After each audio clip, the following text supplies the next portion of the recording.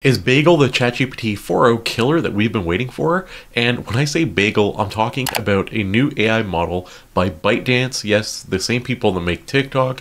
They released an open source model called Bagel, and it is absolutely wild. And in this video, I'm going to show you how you can access it completely free, and I'm going to give you a bunch of different use cases that I have tested. We're going to look at what works really well and what doesn't work as well. So let's get going. We have Bagel here, and I'll have a link in the description below for you, but you can see here it is open source. They have a GitHub and you can access all of this, and again it is all completely free. And this is a multimodal understanding and generation, and I'm going to show you what that actually looks like with some real examples. So on their website here, it's actually pretty cool. They have like this demo you can click, which you're going to get a page like this, and I've been playing around with it with all sorts of different generations. We can click the big orange new conversation button.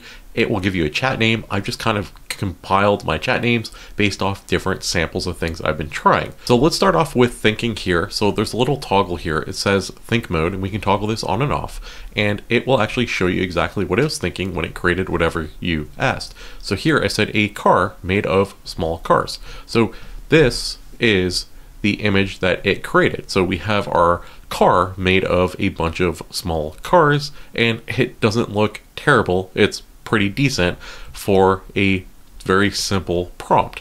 We then gave it this image here, and I said, can you display how the fabric would appear unrolled? So this is how it'll look unrolled. Did it do a good job? I'm not entirely sure. I think there's more color variance here, but okay-ish. But it's going to get a lot better in these examples. So let me show you the next one here. So we have composition, and I said a professional and attractive white blonde news anchor delivers the evening broadcast. She is dressed in a smart business suit. Her hair is perfectly styled. The news set is modern and sleek. Glowing screen in the background, graphics, blah, blah, blah. Here she is. And we can see her here.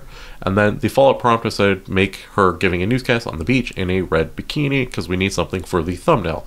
That's why you clicked here. So we have one, we have two, it's the same lady, literally, just in a new setting. So we can just add a extra follow-up prompt here, and we can make her do whatever we want. We can also flip between language output and image output, and we also have this parameter, so we can adjust output ratios and sampling and all of that. And again, this is completely free, so you can generate as many as you want. I remind you to subscribe. I cover AI on a daily basis, and you can stay up to date with the latest and greatest AI. The next example, I'm actually going to show you off their website because I cannot get this to run, and I might be doing it wrong. And if someone figures it out, let me know in the comments below.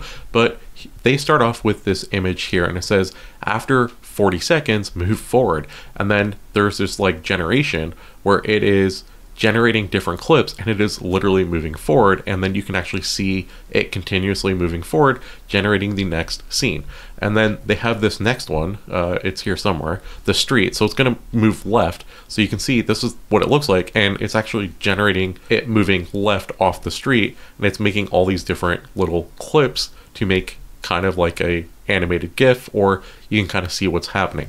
I cannot get this to work on my attempt. Hey, it's your favorite part of the video where we use AI data to generate her in a new scene. So this time around, I said, help me generate a 3D PVC figure based off the image, which is placed in a plastic box. So it is processing. If there is a cue, it will actually show you up here beside the title of whatever your chat name is. So it has no key right now, so it should be able to generate a little bit quicker. And it is not quite as fast as Gemini, which I think is much faster, but it seems to be slightly quicker than the free version of ChatGPT. So you can see here, she has been generated and it looks pretty good. So let's try one more. We're gonna try another 3D figure prompt here. So generate a 3D action figure model based on the photo of the woman, place the action figure on a wooden table, set against a seaside beach background with vibrant colors, creating an overall bold and simulating visual impact. So we're giving it a lot to work with this time around. We're gonna see how it can take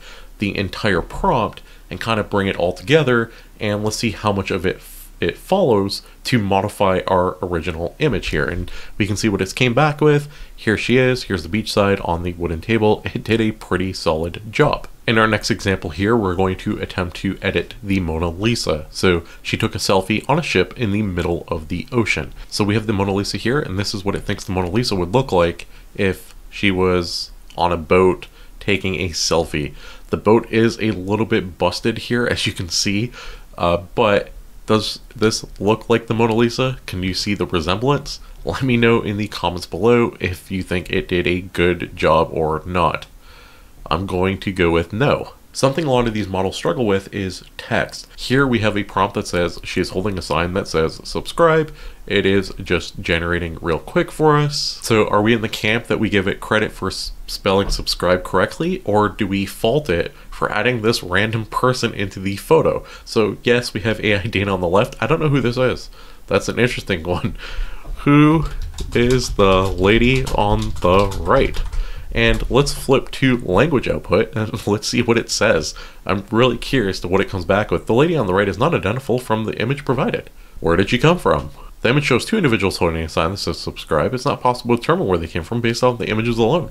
Well, you put her in there. If you notice, you can flip between image output and language output pretty quick. So here in this example, we have a math equation. I basically just said solve for x. We have language output, and it is able to give us the answer for x. And we can give it follow-up prompts. We can turn on think mode and say, try again, but show the steps, and it will go through the process for us. It'll break it down. We can actually see what it's thinking, how it's thinking about it, how it's solving the question. So here is the multimodal at play. We can see what it's thinking here, and it says here are the steps on how to solve it. So we're able to give it this question and we can get an answer. So let's just create one new conversation. I want to show you this one here. So how can I make this?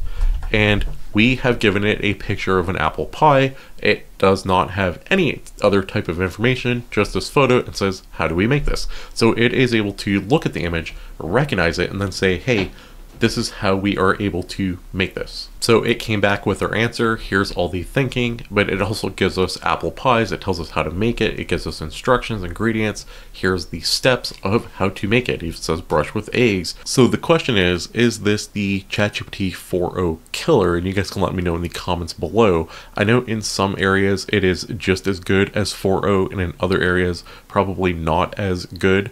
I think considering it is free and a small model, which I'm going to show you in just a sec, the size of the model, I think it is absolutely amazing what is possible right now, and the progress of all this stuff is phenomenal. It is open source, and it is only 7 billion active parameters, or 14 billion total, so it is a super small model, relatively speaking. So you can actually take this model, run it locally if you wanted, and you can also modify it. There's a lot of options available with this model, and I think the fact that it is open source is pretty cool. Play around with it. Let me know in the comments below if you guys can get the little animation thing working like I showed. I could not get it working. Love to know how to do it. Let me know.